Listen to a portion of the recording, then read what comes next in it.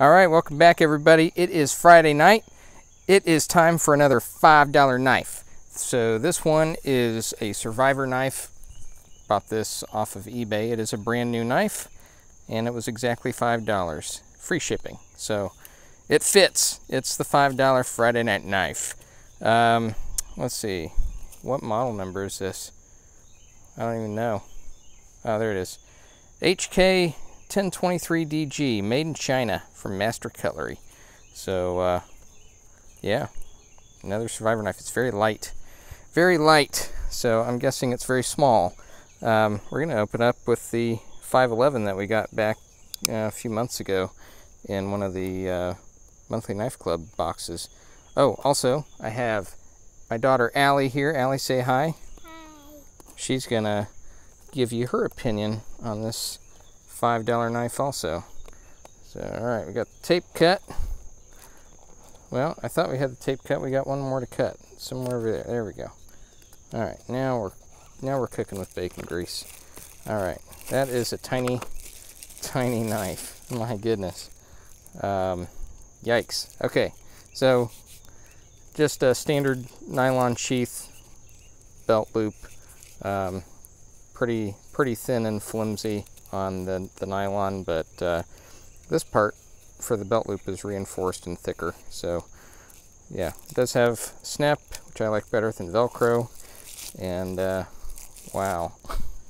What do you think of that, Allie? It looks cool. It looks cool, But tiny. it's very tiny. Yeah, look how little that is in my hand.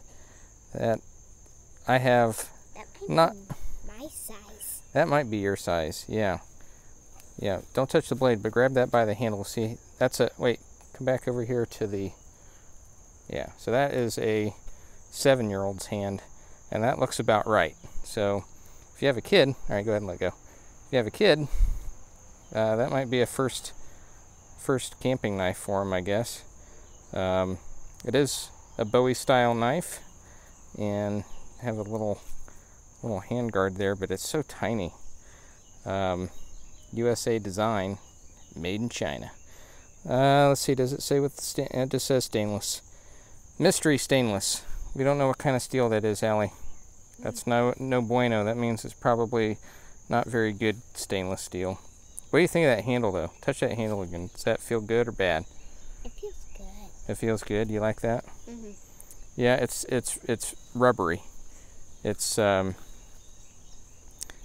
kind of like the middle is plastic, and then it's got this rubbery sheath around it, you know. But yeah, so it's like a little mini Bowie knife. So Allie, can you give me a piece of paper? We'll do a cut test, and we'll see. Man, let me look at that bevel real quick. That feels weird up here. It almost feels like this part is got like it's folded over here. Yeah, I don't know. I don't have high expectations, but we'll see if it cuts. No. That's not. Oh gosh. Oh, it's so terrible. Oh, it's terrible. It's terrible, Allie. We're gonna have to sharpen that, because it feels like it's got a burr all the way down that bevel, and yeah, definitely they sharpened this side second. Nana's here to pick up Annie. Oh. Hi, Nana. I mean, Nana. All right, so we're gonna wrap this up, but my goodness, that is a terrible. I mean, it basically has no edge on it. I mean, nothing that'll cut. Can you give me that magazine? We'll try it on magazine paper real quick. But I'm thinking this thing is a major fail. We've had some good, pretty, well, I won't say good. We've had some pretty decent $5 knives on this series, but this one is definitely bad. Yeah, it's not. Yeah, go ahead. Yeah, it cuts a little. It cuts a little, but it's pretty terrible. So that is a major fail.